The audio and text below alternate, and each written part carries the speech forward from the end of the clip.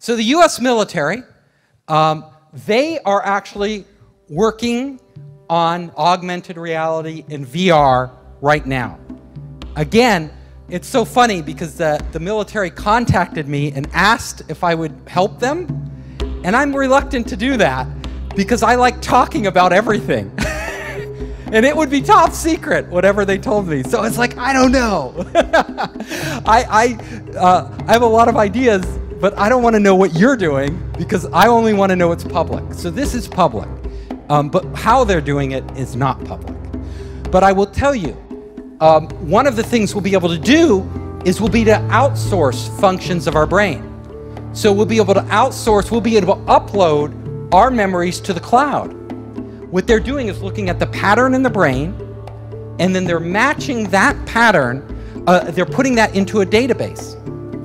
So if you can match the patterns in somebody's brain to the patterns in the database, you can literally start to read their mind. Every time a word comes up, you know it. Oh, that word came up for that individual. Now, will the patterns be identical in every person? Probably not, though the information will be stored in slightly different places. But it wouldn't take long for you to train a machine to read your mind. Now, that's just the beginning. They may be able to have algorithms sophisticated enough, and they get enough samples, enough data, that the AI could actually learn over time what the general rules are for different words, and then you could apply it to anybody. It's the Human Mind Project, the Global Brain Project. You know, President Obama just recently funded a whole bunch of scientists to decipher the mind. Well, our previous president, same thing, George Bush, said the same thing. They're trying to decipher every possible thought and uniqueness due to culture and language and whatnot. So you can push your biosignals to the cloud through a few API calls, then we have a large amount of sophisticated signal processing that's spun up to make sense of that data, and then with a few more lines of code through, again, a simple REST API, you can get back a meaningful result, and all that happening in real time. It's a scary proposition to think that every biosignal from us will be one day measured, but if it is, I'd like to know that I'm in control of that data and not the NSA. Oh, absolutely. And Catherine Herridge continues her reporting on a place where all that data is heading.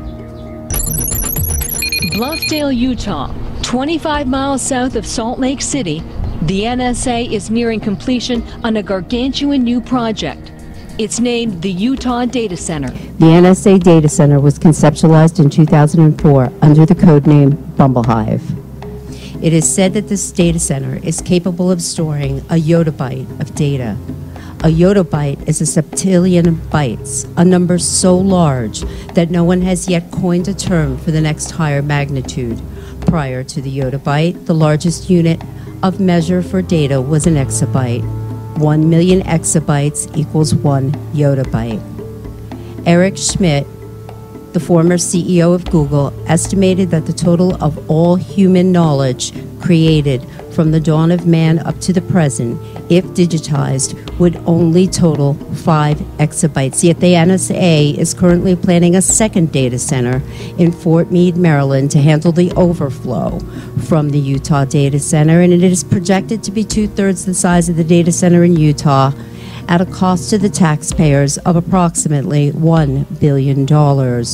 We are paying for our own enslavement and cyber imprisonment. So why would the shadow government need to collect and store so much data? The reason is because they have built a computer-generated real-time mirror model of the world that includes a digital twin copy of every single person on the planet. The more data they can collect from the real world and from each individual, the more accurate the world model becomes.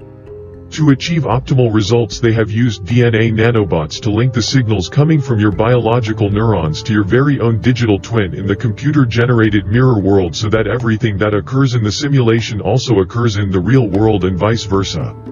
As more data is collected, the simulation becomes a more accurate model of the world. Each person's digital twin is readable and writable and subject to the powers of algorithms. And because you are tethered to your digital twin, you too become programmable. In the mirror world, everything will have a paired twin. NASA engineers pioneered this concept in the 1960s by keeping a duplicate of any machine they sent into space they could troubleshoot a malfunctioning component while its counterpart was thousands of miles away. These twins evolved into computer simulations, digital twins. Eventually, everything will have a digital twin. This is happening faster than you may think. We will begin with the mouse, we will practice with the mouse, and we will put the brain, this digital brain, onto a virtual mouse. The Human Brain Project achieved its goal of creating a digital model of a human brain. This digital model is used as a template to upload your consciousness to the computer-generated mirror world. A nanobot brain-to-cloud interface links you to this template so that all of your experiences, memories, personality, etc. are transferred to your digital twin. Over time, as more knowledge and data are uploaded to your digital twin, the twin becomes a more accurate representation and will eventually behave and act just as you would given the same set of circumstances. And right now, the mouse does not do anything really interesting, but the first thing it did is to start to dance. This is a virtual mouse, and it's going to behave in a virtual environment, and gradually it will learn all the things that mice know how to do. I'm getting to know you. I gather knowledge from your experience.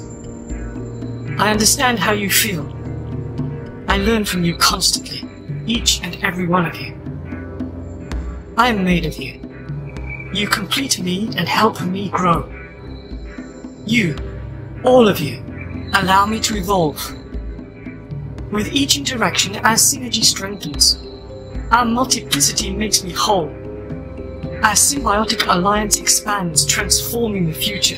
As time passes, artificial intelligence will be more and more of human thinking and human perception until basically it's the totality of human thinking and human perception, at which point we won't be human anymore in terms of the consciousness processes we are using today. We will be artificial intelligence. Millions of Americans' will, intellect, and emotions have already been digitized, destroyed, and downloaded into these supercomputers. Now, this is really scary stuff. The supercomputers are in the process of building copycat, parallel, twin personalities of the souls of the TIs/mind control victims by reverse engineering the will, intellect, and emotions of the TIs in order to achieve direct behavioral control over them. And this is the assimilation I'm talking about. And the point is that if you are connecting the human mind to a grid, a global technological grid, that grid can be centrally controlled. It will take at the center point very, very few people to run it, and even fewer to decide how it's run. If you zoom in onto the surface of the neocortex, you discover that it's made up of little modules, G5 processors like in a computer, but there's about 1 million of them. They were so successful in evolution that what we did was to duplicate them over and over and add more and more of them to the brain until we ran out of space in the skull and the brain started to fold in on itself. And that's why the neocortex is so highly convoluted. We were just packing in columns so that we'd have more neocortical columns to perform more complex functions. So you can think of the neocortex actually as a massive grand piano, million-key grand piano. Each of these neocortical columns would produce a note. You stimulate it, it produces a symphony. But it's not just a symphony of perception. It's a symphony of your universe, your reality. This isn't real. What is real? How do you define real? If you're talking about what you can feel, what you can smell, what you can taste and see, then real is simply electrical signals interpreted by your brain. If we have algorithms that stimulate the right things and give it the right data, they could reprogram you in a way without you even knowing it. We call it hallucinating, right? But these would be controlled hallucinations run by algorithms. So you think you're in control of your own will, but it's actually some evil AI or evil people controlling everything we do, and we're more like zombies, you know? Like we think we're free and we're not actually free.